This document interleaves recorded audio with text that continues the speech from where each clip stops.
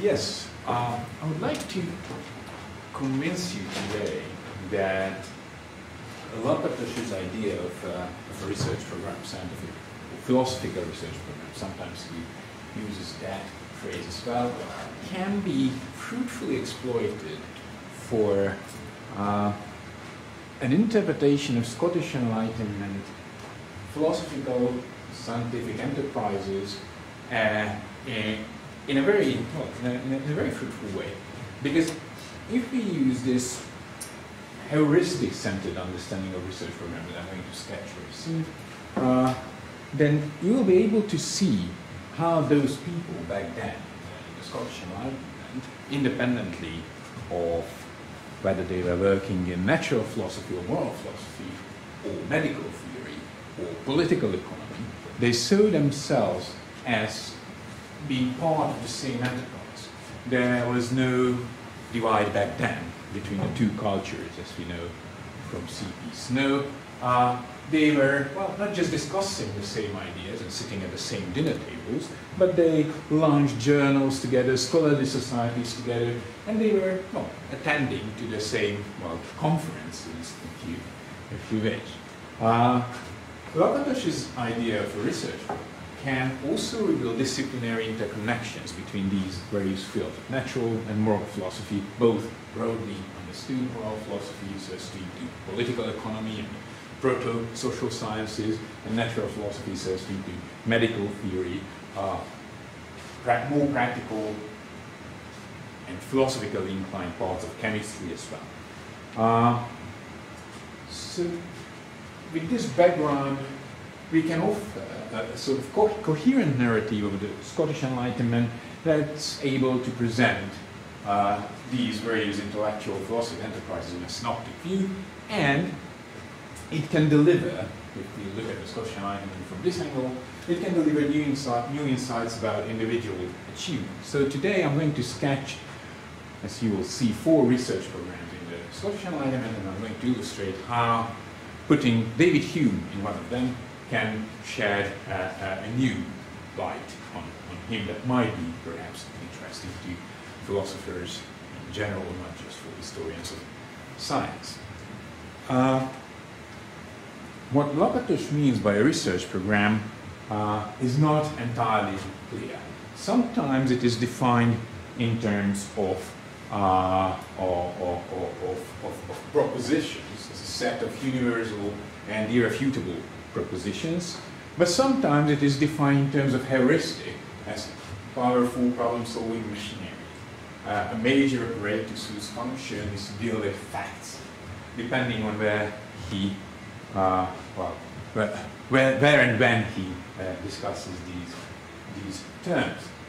There are basically 3 options that one can take with respect to the relation of hardcore and heuristics and methodology in this context.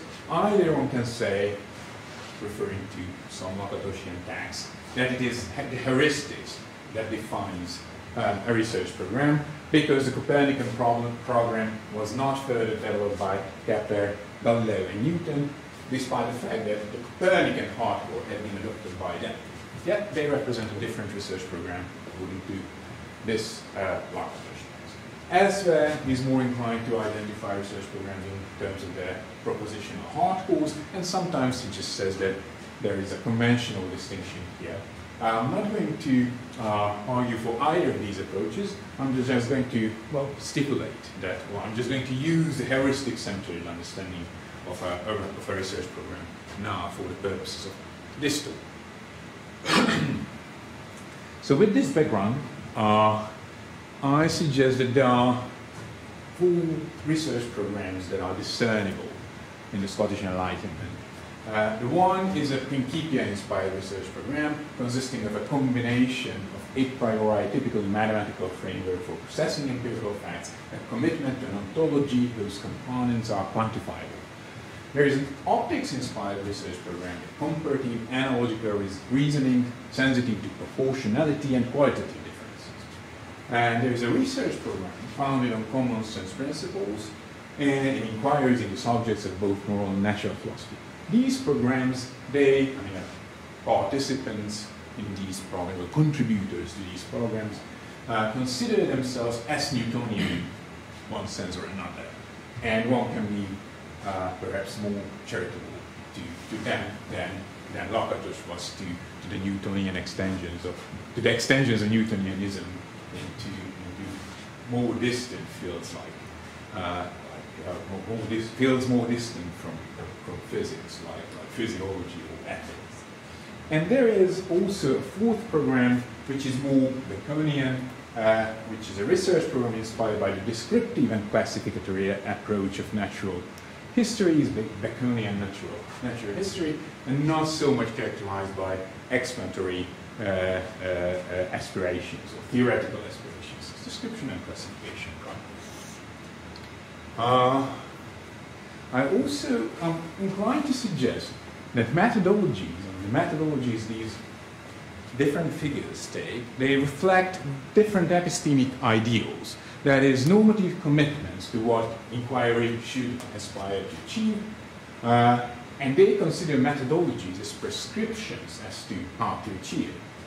And these are epistemic ideals, as reflected in methodologies, are frequently in the background of theoretical differences and controversies.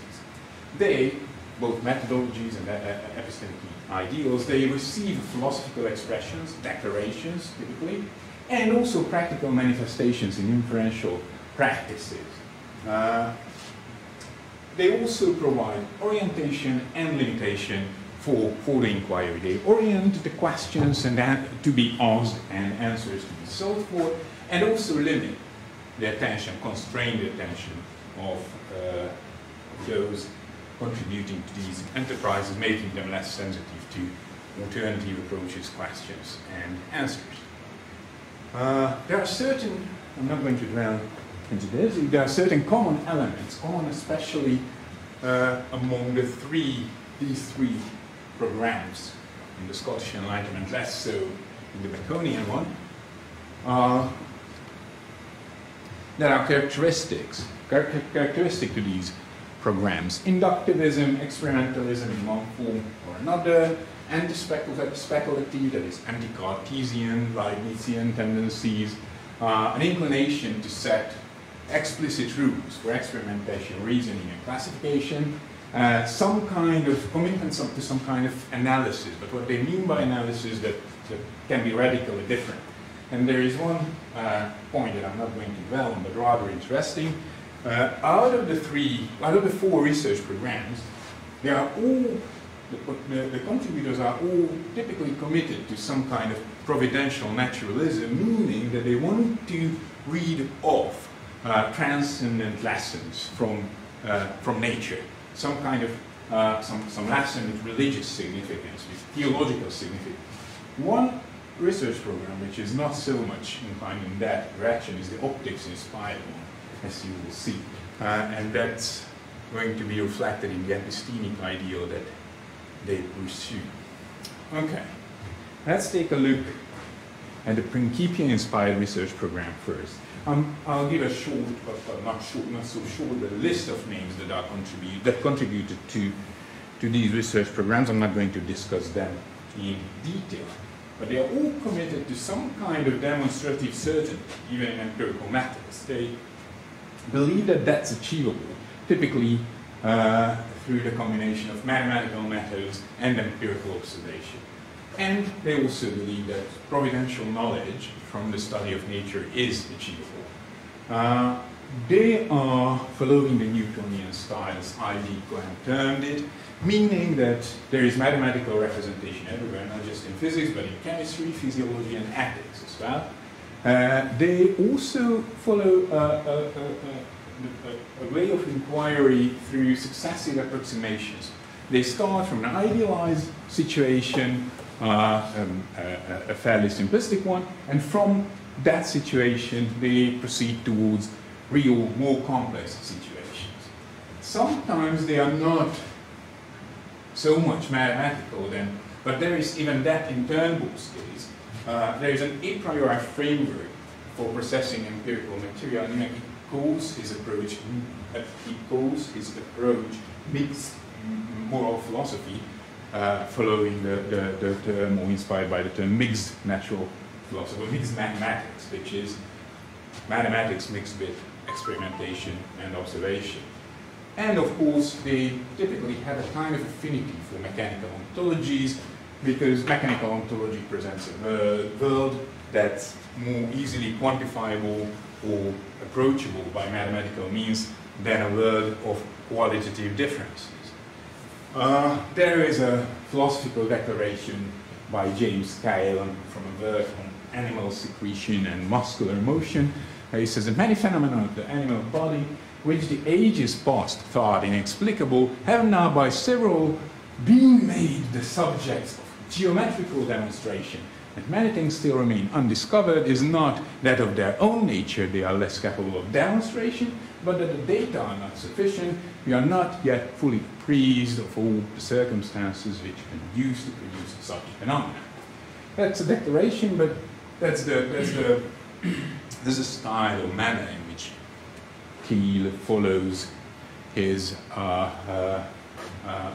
or explains his discoveries with respect to animal secretion and muscular motion.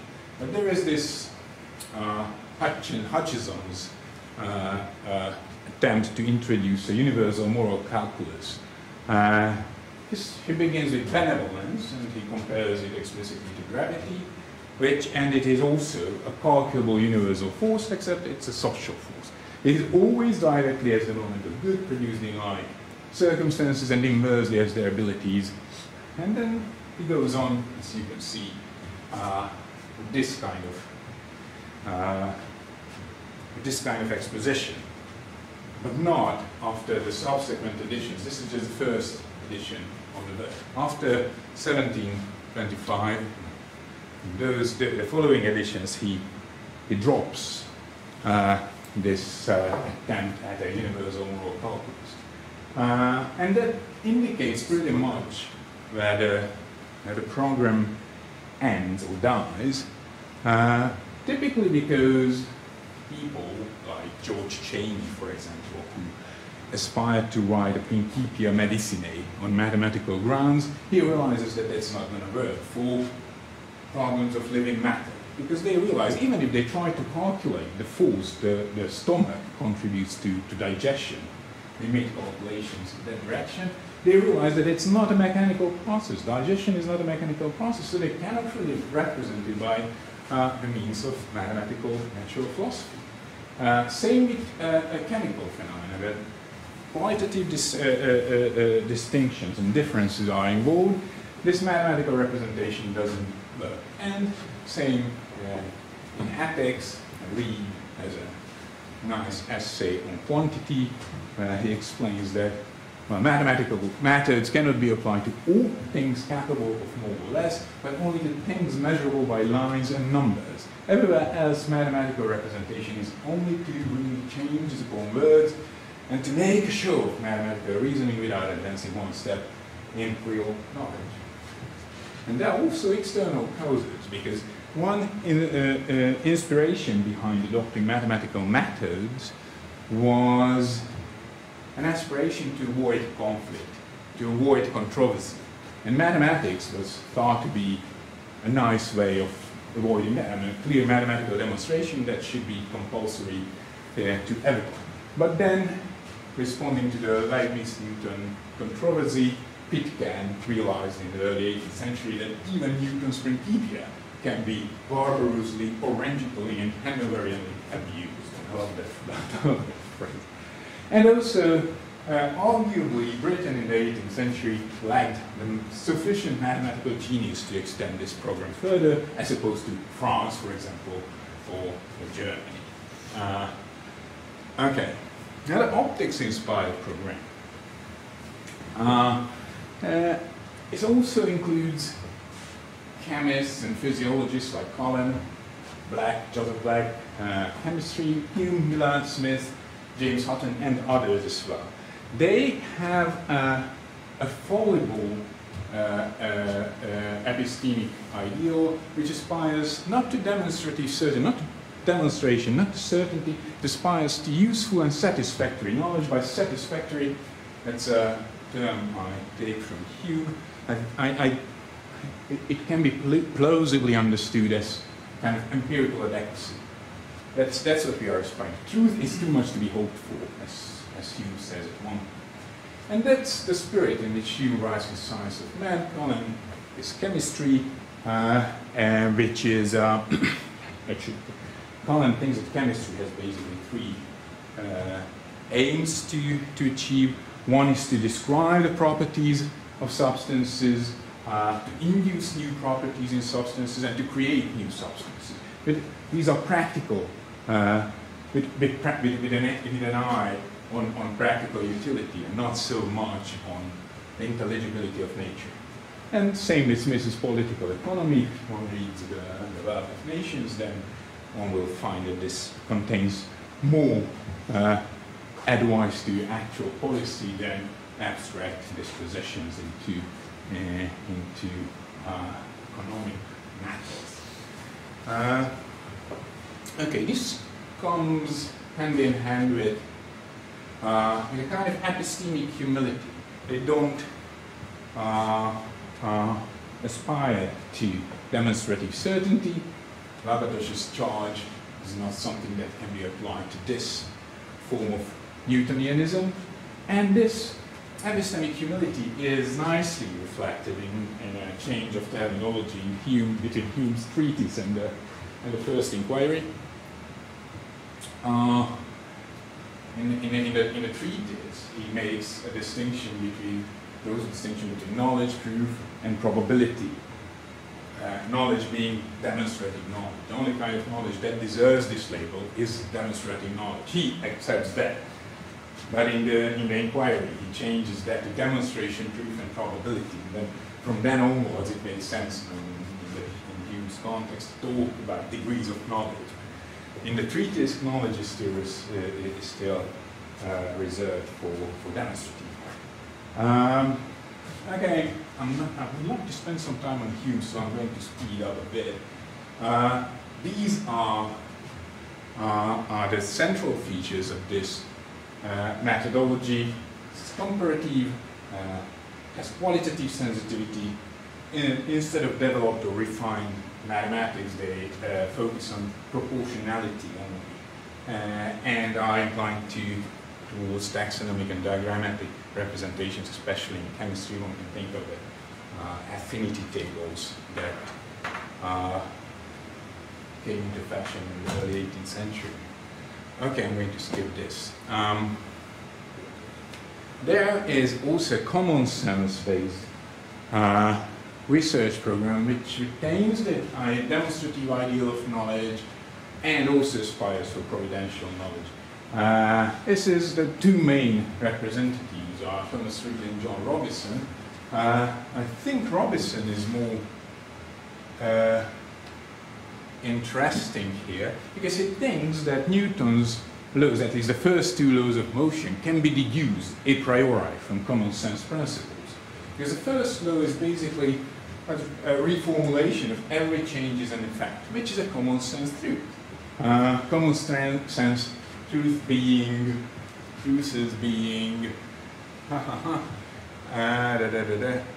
first principles of common sense, common notions, self-evident truth is that no one in his or her right mind would question. And no one in his or her right mind would question that every change is an effect, according to Robison. Also, the second law, Newton's second law, can be deduced from causes are to be measured by the degree of change following them. That's also common sense. Now, viewed from this angle, we get a rather Kantian perspective on Newtonian natural philosophy, because Newton's laws will be the laws are constitutive features of the world for us. Not out there, but it's just for us, which means that our natural philosophy is not about things out there in the world, but it's about our thinking about those things and not the world. Okay, so that's the common sense style. natural history, I'm going to dwell on this even less because it's intellectual and not as arousing. They aspire for descriptive knowledge and classification, primarily for providential interpretation and for moral instruction. For them, inquiry, that's I think the most important, inquiry, natural inquiry included, is subsumed to the purposes of moral education. It's not knowledge for its own sake, not knowledge for making the world intelligible or producing useful knowledge. It's knowledge for moral improvement. Okay. Now, what can we say about Hume's place in the optics-inspired research program? Especially because Hume is, as we can see it here, typically placed in the Principia tradition. Everyone thinks about, almost everyone, thinks about the principles of association as analogues of Newton's gravity. This passage, here's a kind of attraction which in the mental world will be found to have as extraordinary effects as in the natural and to show itself in as many and as various forms. Its effects are everywhere conspicuous, but as to its causes they are mostly unknown and must be resolved in the original pointers of human nature, which I've talked about. Almost everyone takes this as an allusion to Newton's gravity. But one could be suspicious because gravity is not something that has extraordinary effects in various forms. Gravity has just the same effect everywhere in the world. And not very extraordinary and certainly not in various forms. But if one thinks that this might be a reference to elective attractions, elective affinities or effects, that is, central terms in then contemporary chemistry, then I think it, especially in the fact that principles of association, well, there are 3 of them, and they have different effects on different perceptions. So that doesn't look like gravity. It looks more like an elective attraction between various perceptions. Now, against this background, I would suggest that to read the first sections of the treatise, as he himself says, as elements of his philosophy, meaning that he presents perceptions and principles by which to analyze those perceptions. It's kind of Cartesian empiricism. It begins with perceptions. He says that there are impressions and ideas. This is a part that you cannot really get outside of. You cannot really question meaningfully that there are perceptions.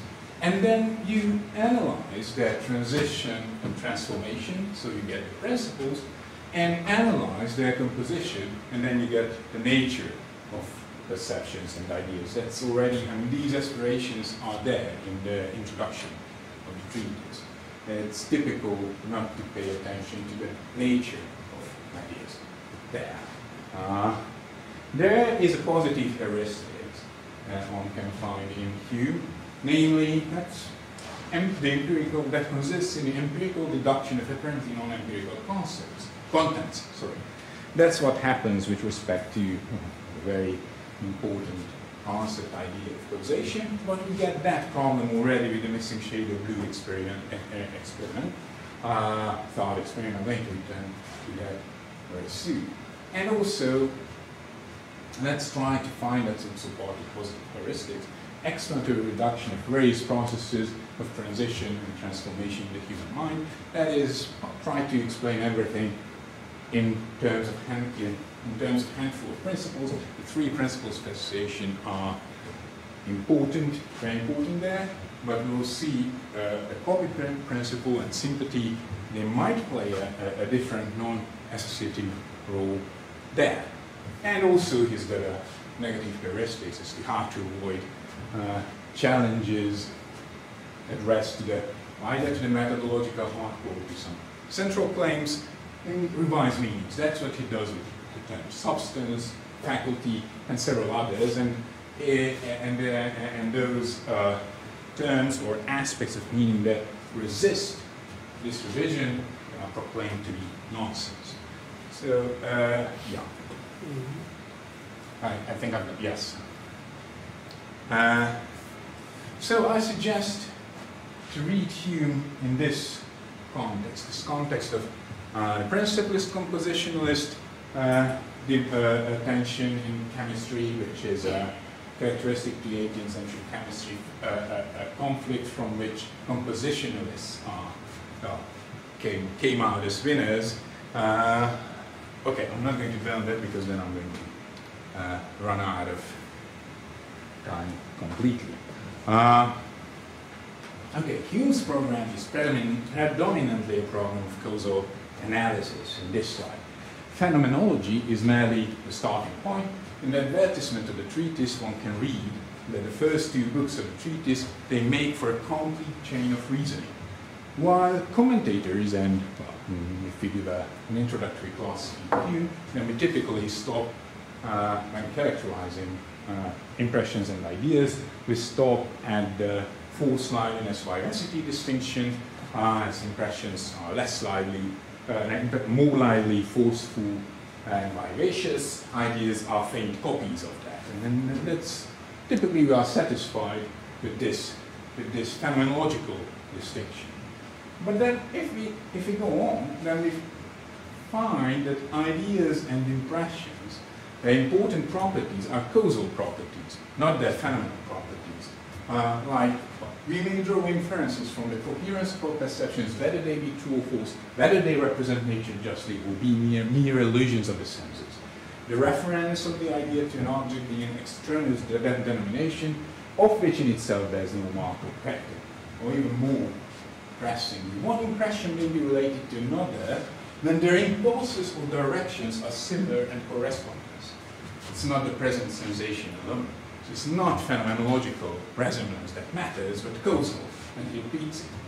And that comes through very clearly with respect to the calm passions. So it's the causal goal. It looks like Hume's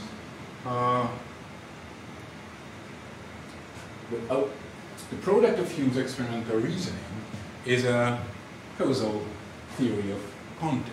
It's not resemblance and not copying that matters here, but a causal role that perceptions can play.